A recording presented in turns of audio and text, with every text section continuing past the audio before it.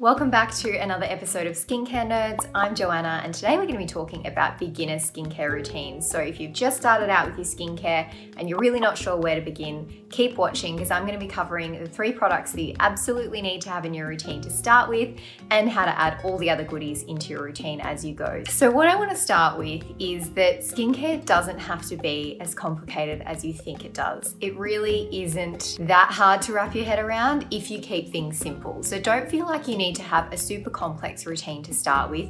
You really only need 3 core products just to begin with, and then you can work out what to add into your routine after you've established those products. You've got them down pat, you know they work for your skin. Then you can start to add in things like serums and exfoliants. We'll get to that part. The other thing I really want to touch on is choosing your skincare. If you're not going to a dermal clinician or a skin therapist to have your routine prescribed to you, make sure you're choosing products that are designed for your skin type and that are going to target your concerns.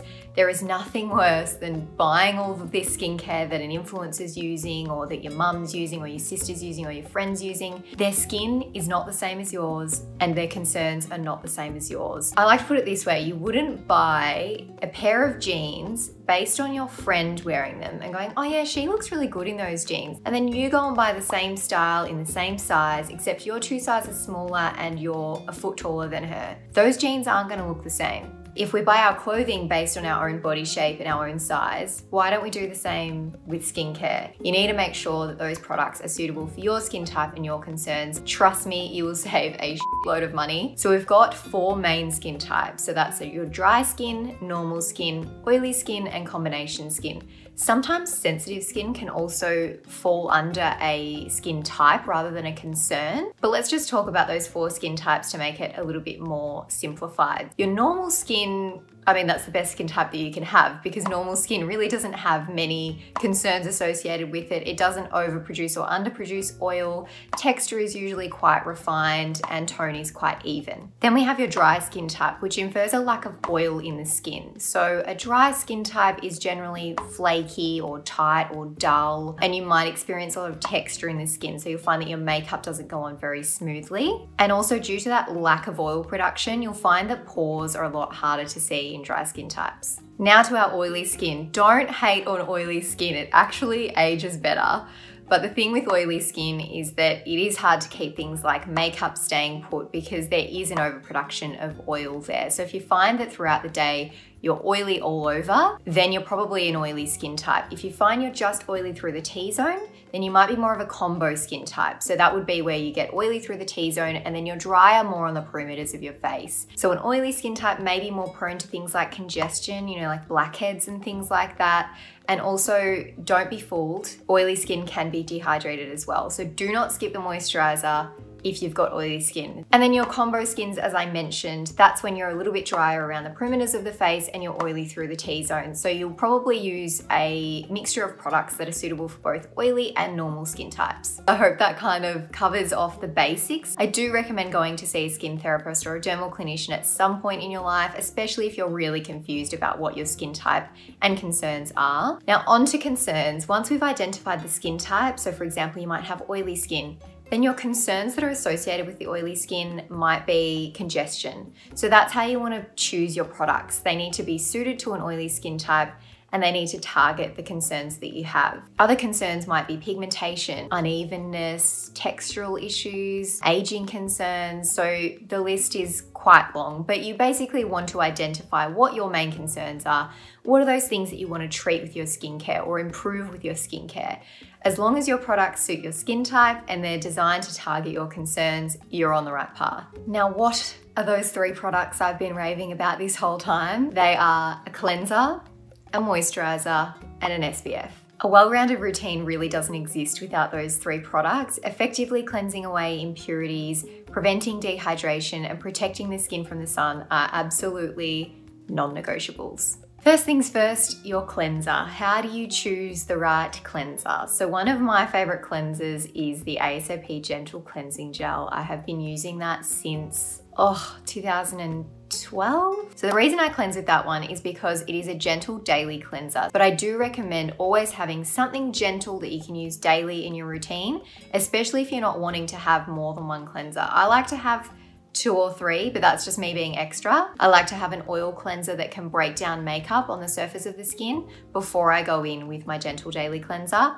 Or if I haven't really been wearing makeup and I just want to do a double cleanse with like an active cleanser, which would be the Dermalist one, I would cleanse with the ASAP Gentle Cleansing Gel, and then I'd go in with the Dermalist one after that. So you can choose your cleanser based on your skin type. So your cream cleansers are generally more suitable for drier skin types. The oil cleansers are pretty much suitable for anyone. They're really good for removing makeup. Your gel cleansers are usually for more normal to oily skin types. Then you've got things like foaming cleansers or clay cleansers, and they may be more suited to combo to oily skin types as they can be a bit more drying on the skin. And then we've got things like micellar water. Now, I'm not against micellar water, but that is not a standalone cleanser. That is a makeup remover in my eyes. Great to use in the morning just to take off that excess skincare from the night before. But if you're using that as your only cleanser, you need to get a proper one. Some of my favorite cleansers are, in the oil category, I love the Dermalogica PreCleanse, and I also really like the Medicate Lipid Balancing Oil, I think it's called. I'm currently using the Baché Botanical Cleansing Oil. As for cream cleansers, which are really more suited to your dry to sensitive skin types, I really love Roche-Posay's Toleriane Dermo-Cleanser. And Avène also have a cleansing milk, which is really nice for sensitive skin types too. Then your gel cleansers, obviously the ASAP Gentle Cleansing Gel and Dermalogica's Special Cleansing Gel. And then foaming cleansers, I don't recommend all that much because you usually find quite stripping ingredients in foaming cleansers, but there are a couple of really good ones on the market, like the Cosmedix Salicylic Acid one, especially if you're acne prone or oilier and you're prone to congestion. And then on the clay cleanser, Sodashi have a clay cleanser, which is suitable for most skin types. And of course, if we're going to mention micellar water, the Bioderma one is really the only one I use. So just to wrap up on choosing a cleanser, I do recommend having 2 cleansers, but if you can only have one, choose a cleanser that's suitable to use daily.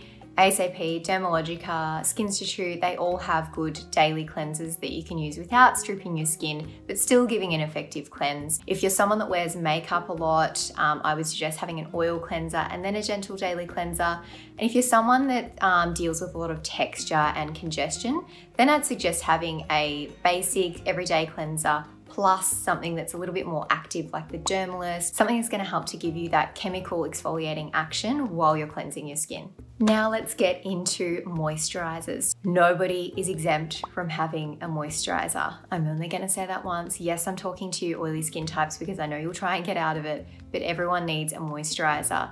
If you're using your serums and all of your actives, you need something that's going to lock that in and provide hydration and keep the skin moisturized and soft. So for very, very dry skin, I like to recommend Weleda Skin Food. It's a beautiful, really rich moisturizing cream. It can be used for cracked heels, hands, the face. Also Aspects SMC, their super moisturizing complex, and the Avène restorative skin cream. So that's really beautiful for more sensitive skin types. If you tend to react to a lot of products, that is a good option. And Roche-Posay have some good options as well, but that's my picks for very dry skin. Then to normal to dry, which is me. So I like to use Aspects Phytostat 9, love that. It will always be one of my holy grails, but I also really like the Kiehl's Ultra Facial Cream, and I like It Cosmetics Confidence Inner Cream as well. I think I actually have that here. I love to use this under makeup, so that's one of my go-tos. Then for combination skin, you can kind of go between what you would use for a normal skin type and an oily skin type. So Phytostat 9 I find is suited to combination skin types, and also the Ordinary's Natural Moisturizing Factors is a good one too. Then for oily skin types, and I know that you've been waiting for this, the Murad Nutrient Charged Water Gel. Oh my God, amazing. It's such a good moisturizer for oily skin, but even if you've got normal skin, so I actually own it and I use it quite regularly. Aspect Sheer Hydration is also a really good one, and Cosmedix Shineless too. Then for sensitive skin, I do recommend La Roche-Posay and Avène for all things sensitive skin. The French really do sensitive skin products really well. So anything in the Toleriane range, oh, so good. Now our last product on the list is SPF. There's no reason why you shouldn't be wearing an SPF every day. It really is crucial, especially if you're spending so much money on active skincare ingredients like retinols, and then you're going out into the sun and you're just causing more damage. You need to have an SPF. A lot of people want to know what the differences are between chemical and physical sunscreens. So chemical sunscreens, as the name suggests, feature chemical filters, whereas your physical sunscreens or mineral sunscreens contain ingredients like titanium dioxide and zinc oxide to form more of a physical protective barrier on the skin. So some of my recommendations for physical sunscreens include Dermalogica's Invisible Physical Defense, Medicate's Physical Sunscreen, and Ultraviolet Lean Screen. Now, you should always expect a physical sunscreen to be a bit thicker on the skin. Chemical sunscreens tend to be a bit more pleasant to wear daily, but a lot of people that react to chemical sunscreens will use a physical. So there still are really good physical sunscreens on the market, but chemical sunscreens tend to be the preference because they are a little bit more comfortable to wear on the skin. So some of my recommended chemical sunscreens are Micelle Aesthetics Light Water Anti-Aging Veil, Alpha H's Protection Plus SPF 50, and Ultraviolet Supreme Screen. Now, sunscreen is a little bit harder to choose based on your skin type and concerns. If you are a little bit more sensitive and you've reacted before to chemical sunscreens,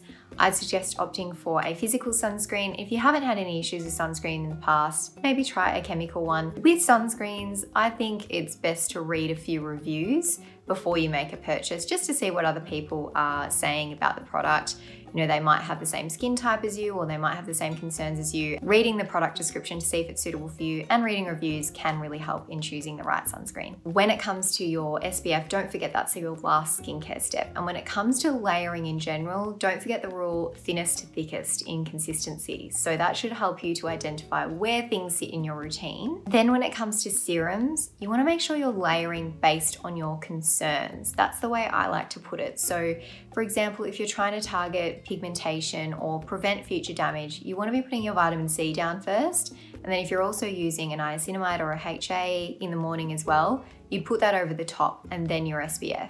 So I hope that kind of explains layering in very simple terms. Sometimes that does require a bit of trial and error again, because some products just do not play nicely together. So always have a play around with your products and see what works. As a general rule, your vitamin C's, niacinamides, and HAs can be used in the morning with your SPF, and then any acids like your retinols, your AHAs, your BHAs should be at night. But your HAs and your niacinamide can be used at both times. I hope that makes it simple. I'm making skincare sound complicated, aren't I? Now let's talk about the additional things that can go into your routine once you've established those 3 products. So you can add in your serums, and then you've got things like exfoliants, toners, masks, devices, the list goes on. So as we've discussed, you need to be picking your serums based on your skin type and your skin concerns. Make sure you do your own research on that product and what it does. And also be careful not to double up on ingredients either. I've come across a lot of people that are using both the ASAP Super B Complex and the Aspect Extreme B. You don't need both of those serums. They're both B serums. It's not gonna hurt to have both of them, but it's not necessary to have both. So you don't need to be spending that money on 2 of those products. So that's where it comes in handy to know a little bit more about ingredients, and the podcast is a great place to learn more about ingredients. So if you haven't listened to Beauty IQ Uncensored, I would recommend heading there, because it does explain a lot about serums and different ingredients and what you should and shouldn't have in your routine. But for example, your products like niacinamide and hyaluronic acid are pretty universal and most skin types can use them. Whereas products like retinol, you might only want to be using if you have congestion concerns or aging concerns or pigmentation concerns. If you've got very normal skin with minimal concerns, you might not want to introduce a retinol until you reach 30, for example. Whereas acids like AHAs can be really beneficial, and we've actually done a video on AHAs, so go and watch that.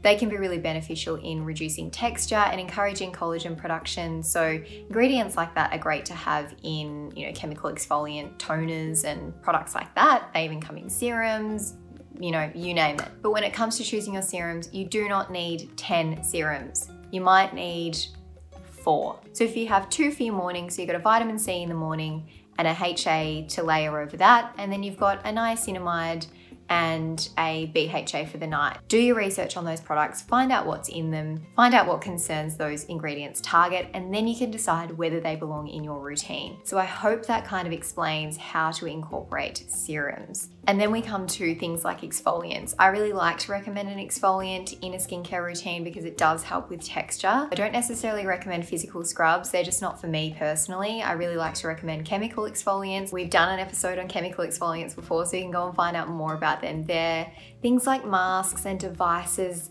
they're just not necessary at this point. let's get your skincare, your basic skincare routine down pat before you start adding in all of these different things that you see on Instagram and TikTok. Let's just keep it simple to start with. See how your skin responds, see if it improves your concerns, and then you can start to add in more things from there. But honestly, you don't need more than probably 6 products in your skincare routine. I'd say 6 products and you've pretty much got something that's quite well-rounded.